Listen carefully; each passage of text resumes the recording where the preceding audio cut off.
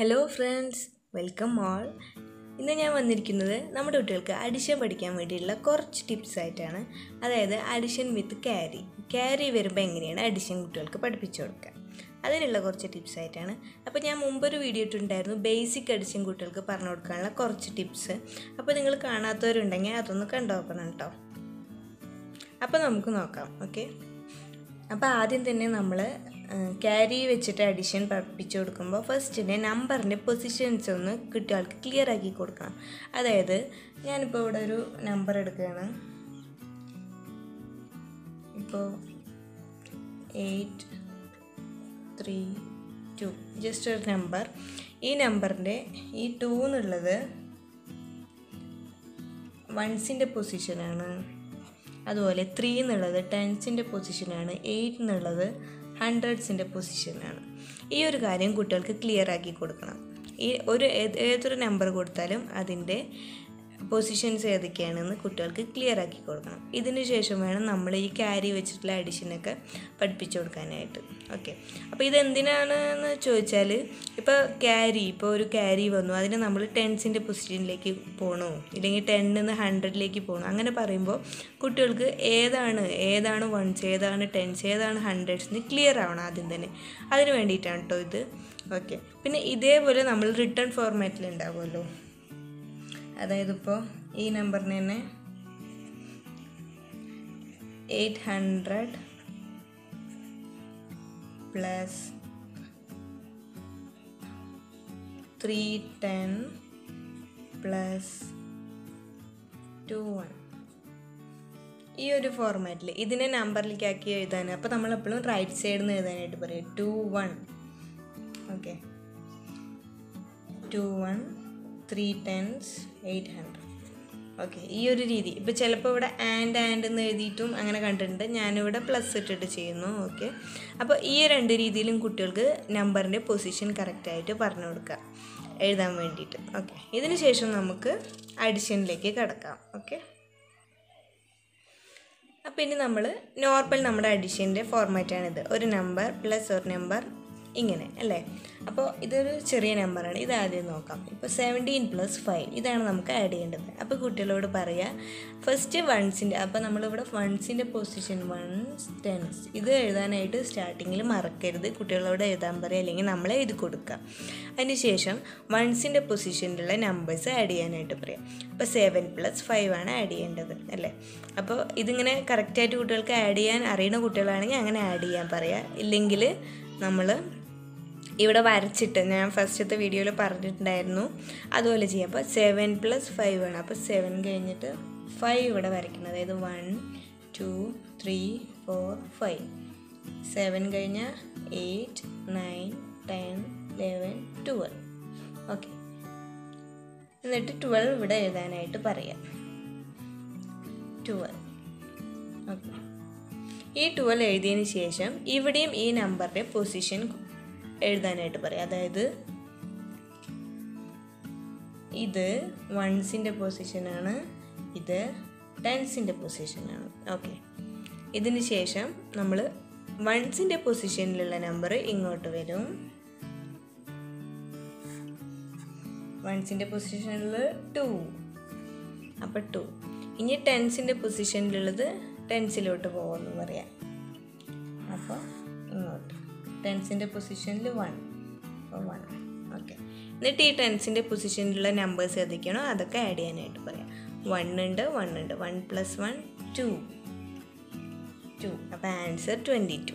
ഈ ഒരു ഫോർമാറ്റിൽ കുട്ടികൾക്ക് പഠിപ്പിച്ചു കൊടുക്കാം. അപ്പോൾ നമ്മൾ ഇവിടെ ഫസ്റ്റ് വൺസിൻ്റെ പൊസിഷൻ ആഡ് ചെയ്തിട്ട് കിട്ടുന്ന നമ്പർ ഉണ്ടോ, ഇതിൻ്റെ മേലെ നമ്മൾ ഈ പൊസിഷൻ എഴുതി കൊടുക്കാനായിട്ട് ഒന്ന് ശ്രമിക്കുക. അപ്പോൾ കുട്ടികൾക്ക് കറക്റ്റ് ആവും. അതായത് വൺസിൻ്റെ പൊസിഷനിലേക്ക് വരുന്ന നമ്പർ ഏതാണ്, ടെൻസിൻ്റെ പൊസിഷനിലേക്ക് ഈ നമ്പർ പോകണം, ആ ഒരു ഐഡിയ കിട്ടും. ഓക്കെ, ഇനി വേറൊരു എക്സാമ്പിൾ നോക്കാം. 13 + 28 അല്ലേ. ഇതിൽ വന്നിട്ട് 3 + 8 ആണ് അല്ലേ. അപ്പോൾ ഇതുപോലെ നമ്പർ രണ്ടും കൂടി ആഡ് ചെയ്യാൻ അറിയുന്ന കുട്ടികൾക്ക് ഇങ്ങനെ എഴുതാനായിട്ട് പറയും. ഇല്ലാത്ത കുട്ടികൾക്ക് ഈ ഒരു ഫോർമാറ്റ് പറഞ്ഞു കൊടുക്കണം കേട്ടോ. ഇപ്പം ഞാൻ അങ്ങനെ എഴുതുന്നില്ല. 3 + 8 11. അപ്പോൾ 11 എഴുതി.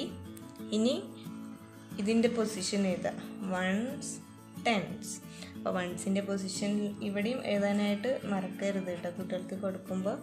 അപ്പോൾ വൺസിൻ്റെ പൊസിഷനിലുള്ളത് വൺസിലേക്ക് വരും 1. ടെൻസിൻ്റെ പൊസിഷനിലുള്ളത് ടെൻസിലോട്ട് പോകും. ഓക്കെ, ഇനി ഇത് ആഡ് ചെയ്യാനായിട്ട് പറയാം. 1 + 1 + 2 4. ആൻസർ 41. ഓക്കെ, ഇനി കുറച്ചുകൂടി വലിയ നമ്പർ. ഇപ്പോൾ 6 + 7.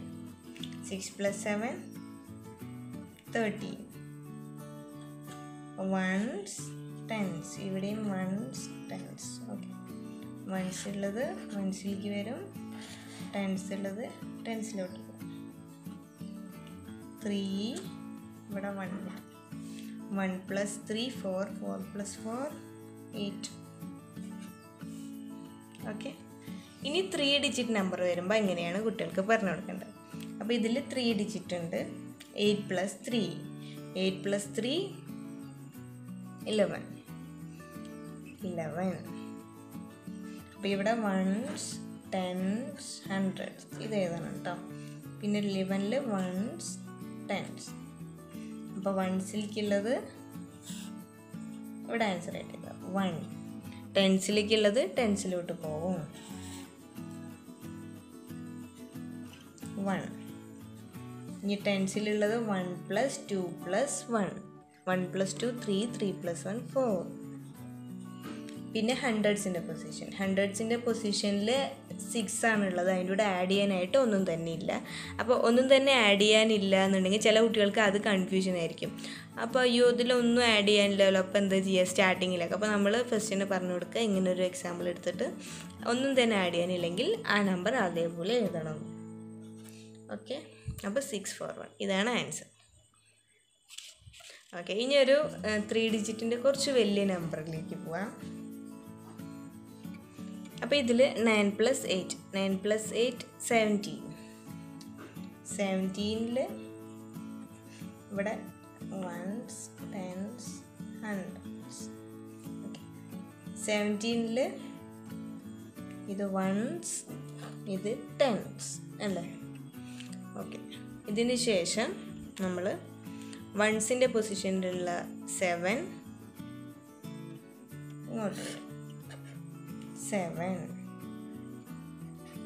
ഇനി ടെൻസിലുള്ളത് ഇങ്ങോട്ട് പോവാം 1. ഇനി ഇത് ആഡ് ചെയ്യണം. 1 + 8 + 9. 1 + 8 9. 9 + 9 18. അപ്പോൾ 18.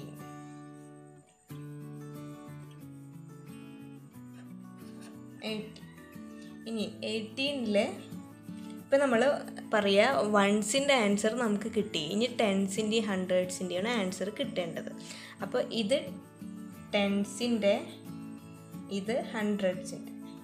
അപ്പോൾ ടെൻസിലുള്ള ആൻസർ ടെൻസിലോട്ട് വരും, ഫസ്റ്റുള്ള നമ്പർ. അപ്പോൾ 8 ഇങ്ങോട്ട് വരും. ഈ 1 എന്നുള്ളത് 100ലോട്ട് വരും. ഓക്കെ,